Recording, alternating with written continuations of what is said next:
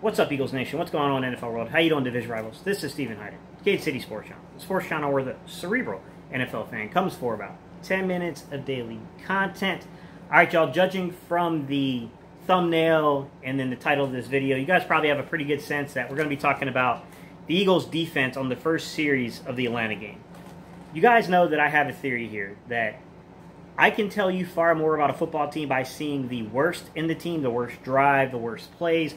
I can tell you where the lack of execution is. I can tell you where things need to be improved. And I can tell you whether I think those things can be turned around quickly or not. I always subscribe to the theory of don't show me your best, show me your worst, because I think it's far easier to be fooled by your best than the worst. So in this game, to me personally, the series I walked away from initially feeling like, oh boy, that was not good. Like, I'm a little concerned about this defense. I was concerned with the first drive of the game because it just seemed like Atlanta methodically moved the ball down the field. Now, I will say right from the jump, ladies and gentlemen, I do not have copy to the All-22 yet. They still have not released it on Game Pass. I mean, I think some guys have commercial access, so they're getting their footage. But for all the rest of us, who have the basic, coverage with them, they have not released it to us yet. Hopefully, it'll be out next week. We'll see, guys. We'll see how that works out. So I have to use a TV cut, and you guys know when it comes to the TV cut, there are certain things you cannot say definitively. So there will be some things I will have to leave a little open-ended just because I cannot tell enough from a TV cut to give you a definitive answer about things. Now, I just want to jump in real quick and just say an overarching theme of what I saw here, guys, which is rotation on the defensive line, rotation at the linebacker position, and then even some movement from the secondary between cover 2 and cover 4. I couldn't really, without seeing the All-22 guys, it's really hard to distinguish those at times. And then there was definitely some adjustment into a cover 3 concept down around the red zone. So without further ado, let's go ahead and let's just jump right into the film and let's talk about what we saw from the first drive. First play of the game, guys, what I noticed here is an under front from the defensive line. Javon Hargrave was our nose tackle. We had a 5 technique towards the defensive right side of the formation and Fletcher Cox. You can see Jannard Avery is out there as the Sam linebacker who's kind of stacked over top that tight end. And then on the opposite side here, what we call the back side of the offense or the weak side, you have Brandon Graham in there as the 3 technique, and you have a joker who's either in a 7 or a 9. I can't really tell from this angle, guys, but he's a joker. He's a stand-up rush defensive lineman here in Derek Barnett. I mean, they hit us with a little play action. It's effective. They kind of find a little hole inside of our zone, and then Ridley, being a very good route runner, sits down in that zone. Those things happen. You'll make adjustments when that happens a couple of times. Second play of the game. I see a bear front, guys. I see a modern adaptation of a bear front. And I really want my linemen, you defensive linemen, you offensive linemen, you guys know what I'm talking about. You guys, we're always talking back and forth in the comments. I want your opinion on what you're seeing here. I'm calling it a bear front because I see 2 guards and a center covered. It's a modern adaptation, clearly. But to me, this is a bear front. There's just no other way I would describe this front. It's a bear front to me. You got a nose here as Hargrave. You got a 3 technique in Graham. You got a 3 technique in Fletch. Avery is lined up once again in that Sam linebacker positioning. And you got Derek Barnett over there as the joker, stand-up joker on the left side of the formation. Defensive left, I should say. Obviously, modern adaptation here. You see we got a couple of guys kind of playing that, that role. We got a joker up here. Then we got another guy that's lined up as a Sam linebacker who's, kind of doing what Gannon likes to do here. So it's clearly an adaptation of things. I will say that we could see that they were concerned about the running game here. When you're in a bear front, you're there to stop the run. And I'll be honest. I think the defensive line, for the most part, did its job. I mean, it was a backside kind of play here where they flowed one way and they came back the other side. And to be honest with you, if Jannard Avery doesn't lose his feet there and keeps backside containment, that play's probably shut down. This is probably a net positive result from the defense. Avery loses his foot. He falls to the ground. There's a wide open lane now for the running back and turns into a huge gainer. That's one of those things to where circumstance, first game circumstances, they kind of got away with one on that one, in my opinion. Third play of the game. I'm going to call this an over front. Some of this stuff, guys, you have to understand it's a little harder to say over or under because, the Falcons run a kind of unique offense to where they will use some 21 and 22 man. They got guys like, Cordell Patterson, who's really like a running back, who's a converted wide receiver, wearing number 84. It makes it difficult to say how the defense is identifying strong side versus backside when you have dual wings and stuff like that. That makes it difficult because that's really that's the defense that identifies which side they say is the strong, which side they say is the weak, and then obviously where they consider the backside versus the strong side or the play side, that's completely different, guys, because that changes if it's an over and under front. So I'm taking some educated guesses here. Nose tackle, once again, is Hargrave. Your right side 5 technique here is Fletcher Cox. Your 3 technique to the left side, defensive left, guys, is Brandon Graham. We have a right side Sam linebacker and Avery, once again, and you got your left side joker and Derek Barnett. Like I said, guys, it could be an over, could be an under. I'm going to call it an over just because I don't consider Cordell Patterson to be a tight end. But they might have seen this differently. You know what I mean? To be honest with you, Fletch got penetration on this one.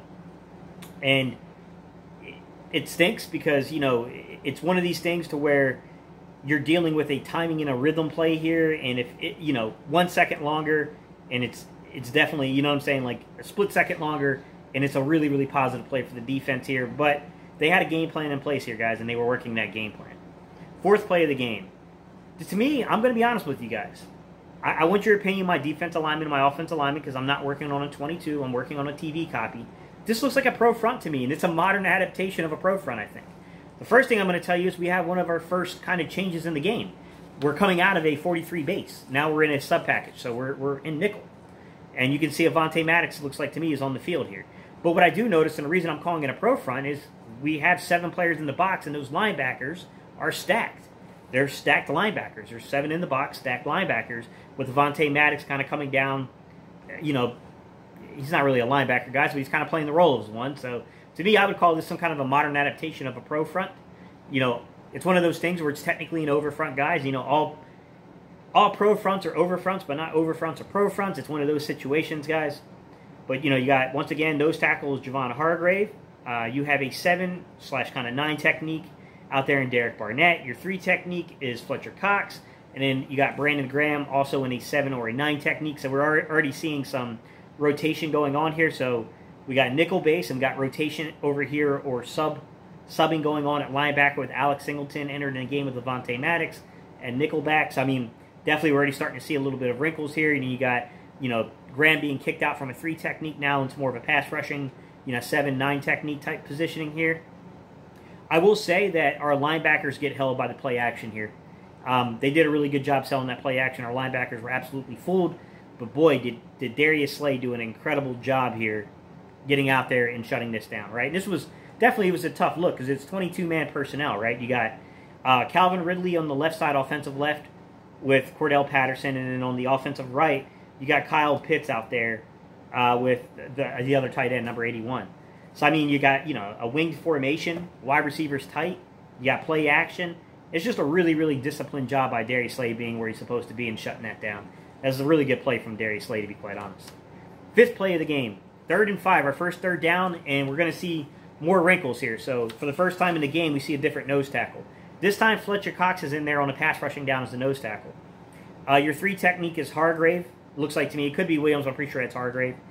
Your 7 or your 9 technique out there, that's Barnett. That's Derek Barnett. And you got a 5 technique on the other side of the formation there. So you got BG out there. This is just a simple 3rd and 5. It's a speed out completion. Clearly, we can see this is an essential part of the Atlanta game plan. This is to get the ball out of Matt Ryan's hands fast into completions, not allow that defensive line to take over. And to be honest with you, it's a great, solid game plan until the defense starts coming down in the coverage and starts playing you tighter.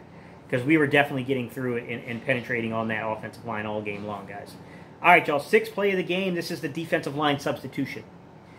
This is the second line comes in on this one. So you got a 7 or a 9 technique to the defensive right side of Josh Sweat. You have a nose tackle, this time of Ridgeway, so our 3rd nose tackle in the game here with Ridgeway. You got a 3 technique on the left side of Williams, which is interesting. He's playing a 3 technique, and you got a 5 technique here of Kerrigan. So Williams is coming in, showing versatility. He's inside as a defensive lineman, kind of playing out there. I will say the one thing I noticed here is, like, you can tell Josh Sweat's in the game. Just look at the athleticism here, guys. Look at that bend. Look at that twist coming around the corner. Like, man, Josh Sweat he's athletically crazy talented, guys. Really crazy talented football player. All right, 7th play of the game. We're in an under front here. So, under front, it's a 2nd and 10 on this play here. Sam linebacker here is Avery down. You can kind of tell where he's at, sticking out over there. You got a a 5 technique or a 4 technique. And it's kind of hard to tell without having the all 22 guys. That's Williams this time playing a defensive end alignment.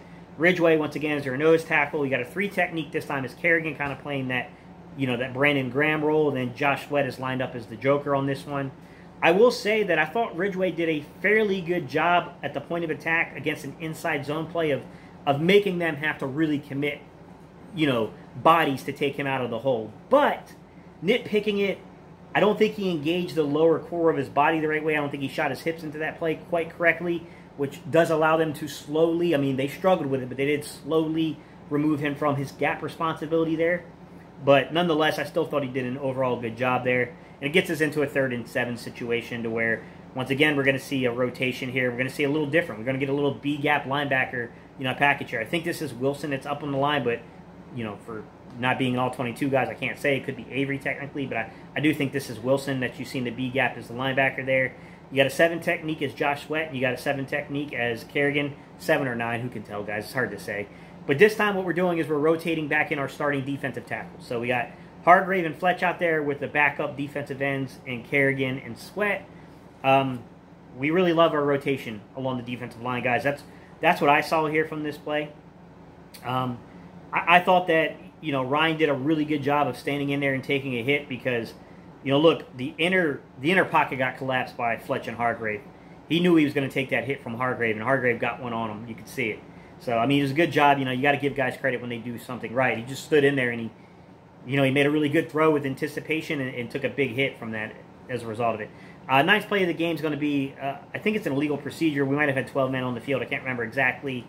They're coming out. It's an over front. It's a 1st and 10 situation here where they had, originally they were going to have Sweat and Brandon Graham in here, so we're going to see the first time where they kind of rotated Barnett with Graham still in the game, but they had Sweat rotating in for Barnett with our starting, kind of weird alignment here because we had Kerrigan, we had Graham, we had Hargrave, we had Fletch.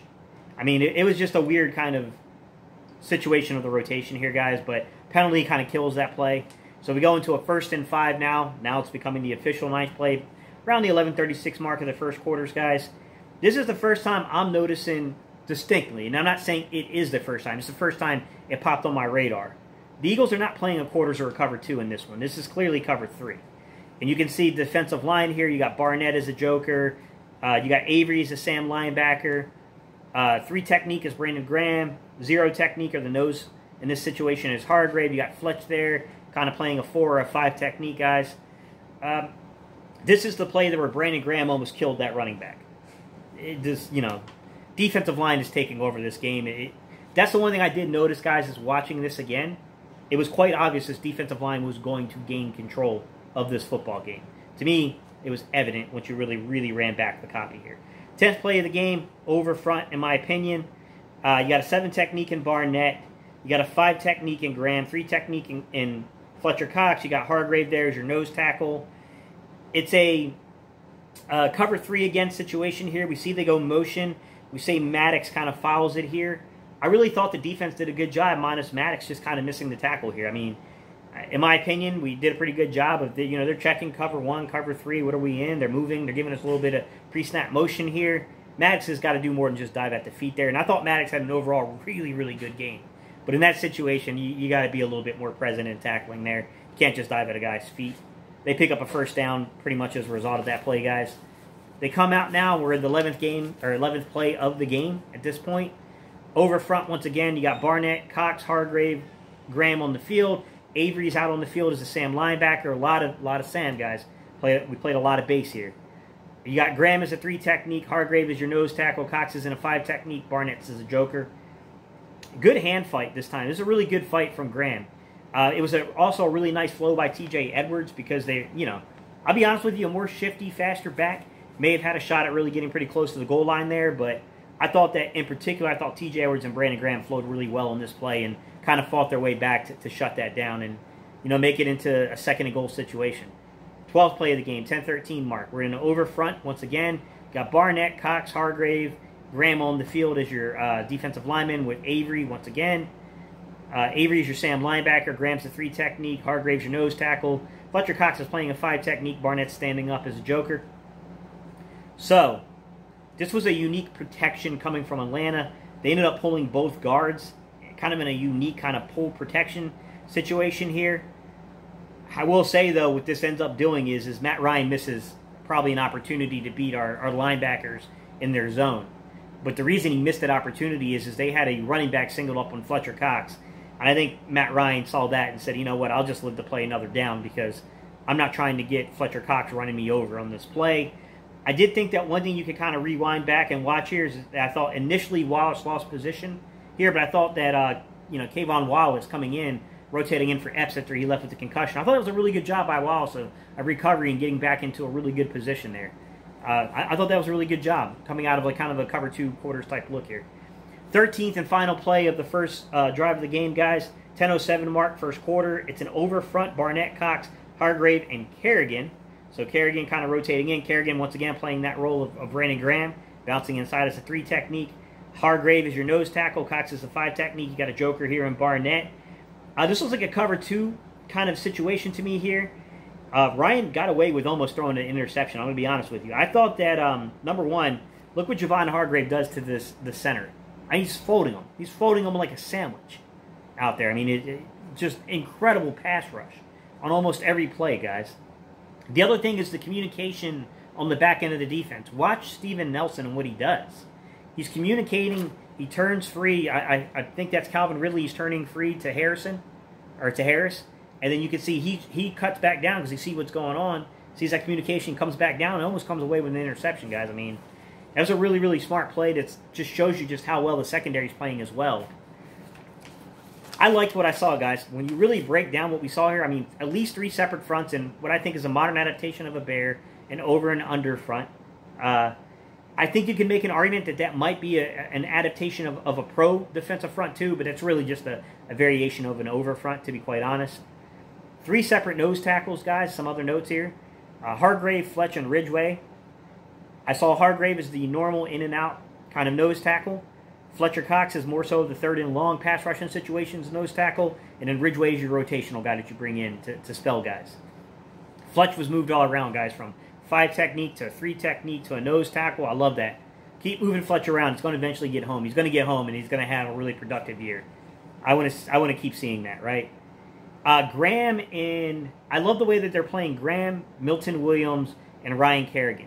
They'll flex them as a 5 technique. They'll flex them as a stand-up joke. Well, we haven't seen that from Milton Williams, but a 5 technique. They'll bounce them inside as a 3 technique. You know, with Kerrigan and with Graham, I think that they'll even play them as a stand-up joker. We'll see if they do that with Milton Williams or not. But I think those 3 guys in particular, the versatility they're showing in this defense, you know, that could be interesting because you got Fletch who can basically stand up as a joker from time to time. I'm sorry, not Fletch, guys.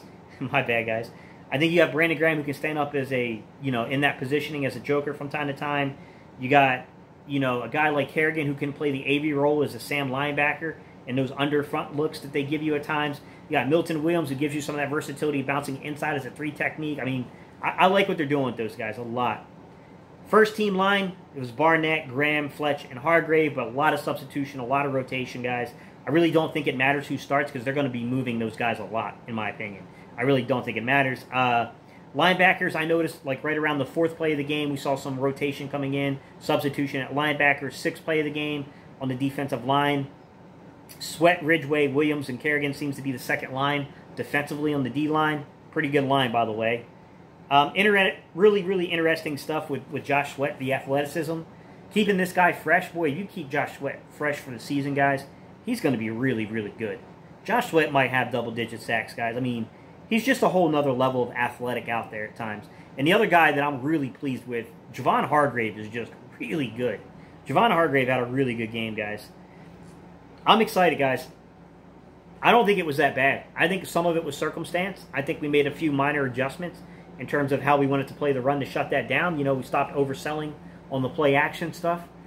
And I think you saw a difference, right? We saw the secondary get a little bit more aggressive past the first couple of possessions. That secondary started coming up and playing a little more and making it a little harder for Matt Ryan just to fit balls into these, underneath zone windows. And as a result, guys, we walked away with a W. All right, y'all, I appreciate y'all's time and attention. Leave your comments down below. Let me know what you saw. What did you see from this defense? What are you guys excited about? All right, y'all, I will catch you guys on the next video.